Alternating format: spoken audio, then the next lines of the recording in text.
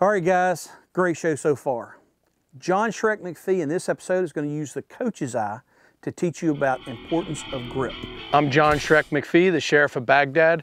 We're going to talk about video diagnostic grip with the carbine. I'm here with Nick McGarry from Nemo Arms. We're going to shoot and talk about grip. Nick, you ready? I'm ready.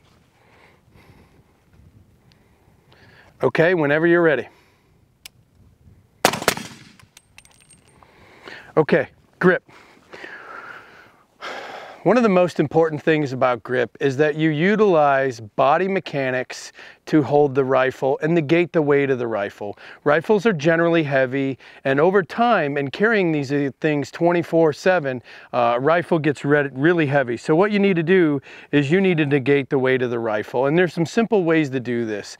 And what I learned early on is the tighter that the rifle is to the body, the more you will be able to shoot accurately, and at the same time you'll have as much speed as you can actually pull the trigger. The grip of the rifle is based off of just some human best practices, and the way the human best practices work is the arms need to be about 90-degree angles. What I see based off the internet all the time is guys are shooting the C-clamp or arms straight out, and this is the weakest way to hold anything. And if I gave you a 25-pound plate and told you to hold it straight out in front of you, you'd only hold it for a minute or so. If I gave you a 25-pound plate and I said hold it on a 90-degree angle, you could hold it there much longer for much stronger, much longer time.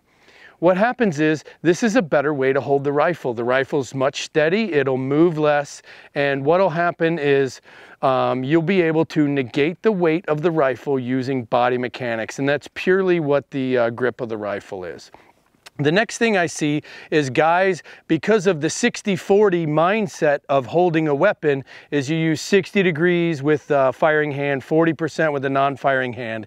Because of this mindset and this fallacy of the gun world, what it actually does is it tells the brain, you don't have to hold the rifle tight. And this is absolutely wrong. I say 200% grip all the time. Why 200%?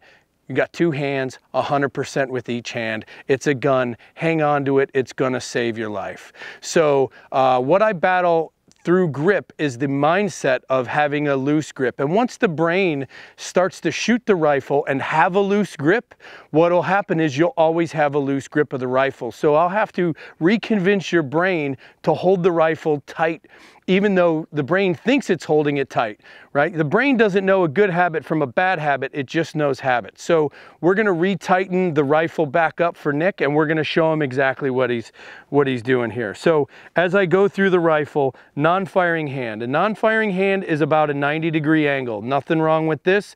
This is the best way to support the rifle. And as we watch the video, right, as we watch the video, you manipulate the safety, gun goes off. Now what I do see is as I mark the sight of the gun, we'll see the rifle push back just a little bit as you shoot. So as the rifle pushes back, what you have to do is that shoulder has to be shrugged up and forward like I talked about in stance, and the firing hand has to pull rearward to tighten the gun to the body to keep that rifle nice and tight.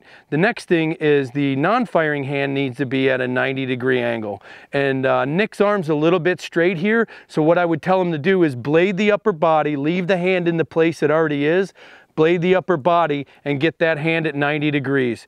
The next thing I would tell him is pull rearward with the non-firing hand as well. And what this is going to do is both hands are going to pull the rifle tight to the body. And with good stance and good grip of the rifle's not going to move at all as you shoot.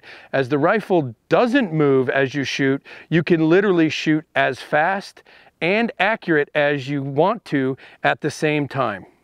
So there's some body mechanics here that are going on, and one of the main things about the body mechanics is the push-pull, and this push-pull between the firing hand and the shoulder is the most important part of the grip, and this is the part that keeps the gun tight to the body. Because what will happen is as the gun moves rearward into the shoulder, it'll move rearward, it'll hit your body, then push your body backwards, and this is where your accuracy will start to suffer.